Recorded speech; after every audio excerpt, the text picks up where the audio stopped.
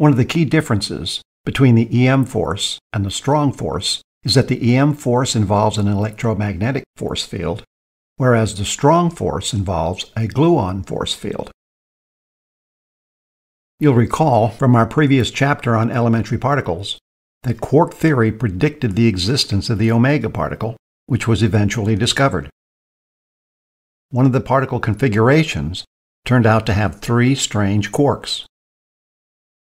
Like 2 electrons in the ground state orbital for atoms, this presented a problem.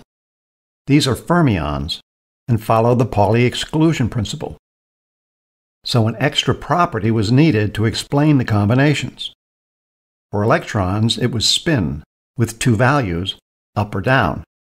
For quarks, it was color charge with 3 values, red, blue, or green. The fact that no charge has ever been seen in the mesons and hadrons made from quarks indicates that the 3 charge colors neutralize each other in these configurations. This led to the idea to use red, green, and blue because they neutralize each other when combined. Our rule for allowing quark combinations was that they had to add up to a whole unit of electric charge.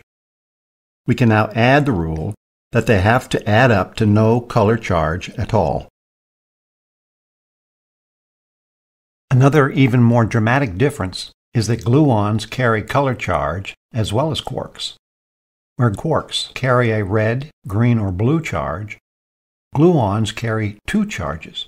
One is a color and the other is an anticolor. Here's an example of how this works. We have 2 quarks, one with a green charge and another with a blue charge. When the green quark disturbs the gluon field, it creates a gluon. This gluon carries away a green charge and an anti-blue charge. This turns the green quark blue. When the gluon encounters a blue quark, it is absorbed, and the gluon's anti-blue and green charge turns the blue quark green. The actual functioning of the quark-gluon relationship follows the mathematical model called SU3. The math was invented in the late 1800s and was the foundation for today's abstract algebra. 100 years later, it turned out to be very useful for particle physics. But using color is quite helpful. In fact, the study of quarks, gluons, and their color charges is called Quantum Chromo Dynamics, or QCD for short.